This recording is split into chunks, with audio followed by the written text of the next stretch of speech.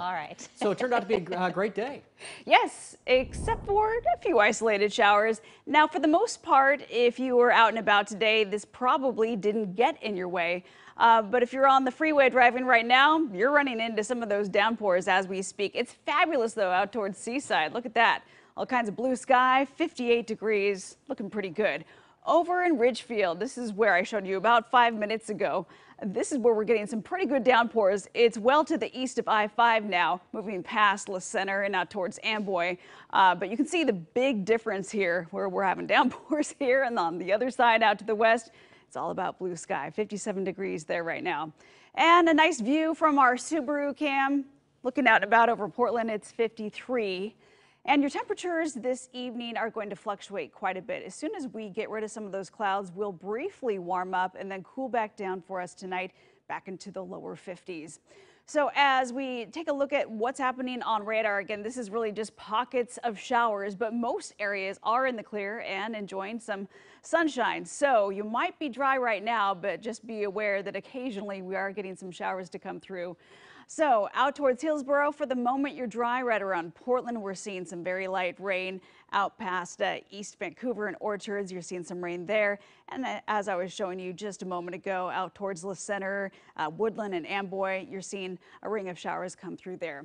In the last few hours, we've noticed basically we're beginning this drying out process. So any kind of instability is beginning to kind of die down, and will continue to do so as we get through the next couple of hours, but plenty of blue sky out here. So here's our planner for tomorrow. Tomorrow, partly cloudy skies, temperatures once again on the chilly side in the morning. We're going to start off the morning in the mid 40s, and that's at 8 o'clock. So some of you might even get down into the low 40s in the valley. Okay, so getting closer to your lunch hour, we're in the mid 50s, and then tomorrow expecting a high closer to about 62 with pretty much unlimited sunshine. Wind is going to be out of the northwest at about 8 miles per hour.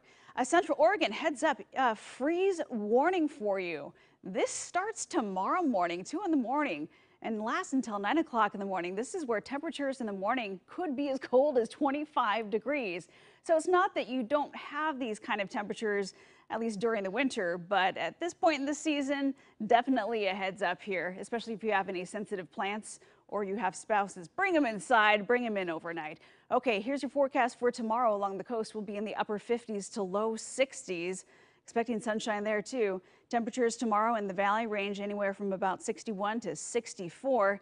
Central and eastern Oregon, daytime highs in the low 60s. Again, remembering those temperatures right around freezing or below in the morning.